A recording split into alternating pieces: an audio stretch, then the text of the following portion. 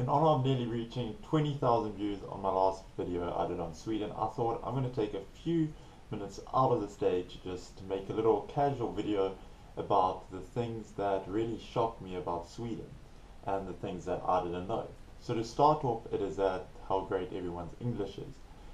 When you walk around the streets, if you need help with anything and you approach someone and you speak in English, they are more than happy to help you, and they'll reply to you in English, and their pronunciation, vocabulary, and just the way that they structure everything is pretty much perfect. Even some of the words they use, I don't even know that's how high up their vocabulary is. Another thing that also really surprised me was the way everyone dresses.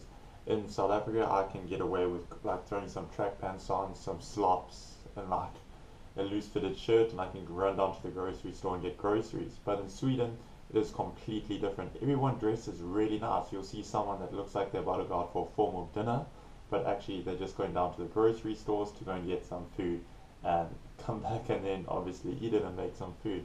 So that was a big thing that shocked me. I was like, that's so different because everyone always looks so smart. And then another thing is how good looking the people are. And this isn't only in the woman aspect who are beautiful, but it's also in the guy aspect. Everyone is really like well groomed, really well presented. None of them really look scruffy. I didn't come across anyone that looks scruffy. They all look really, really nice, which is also like, wow, everyone really takes pride in themselves, takes pride in what they look like because they want like their country to get a big positive name. So I thought that was really nice. Another thing is that it's very, very expensive. When we went out to even to a bar to go look for beer, or you're going to go buy pizza, it's quite a lot more expensive. So it's usually around 80 to 90 krones a beer when you go out, and then the pizza's like 200 plus in the places that we found.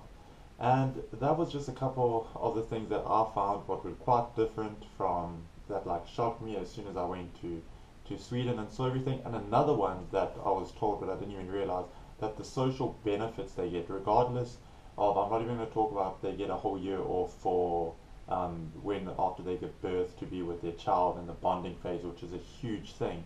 But it is the fact that they actually, some of them get paid to go to university, which is a mind-blowing thing for me, that the government actually wants them to further their education, so they will get paid to pay their tuition, pay, or it's free to pay for their housing, to pay for their groceries, and then they even get extra that they can keep for themselves, which is really important, I feel, in the development of themselves and becoming independent at a younger age and not having to rely constantly on their parents. So Sweden, what you are doing is perfect. Keep it up. I absolutely loved it. Stockholm is still going to be the most prettiest city I ever visited. So if you guys like this video, please give it a thumbs up. Go and hit that subscribe button.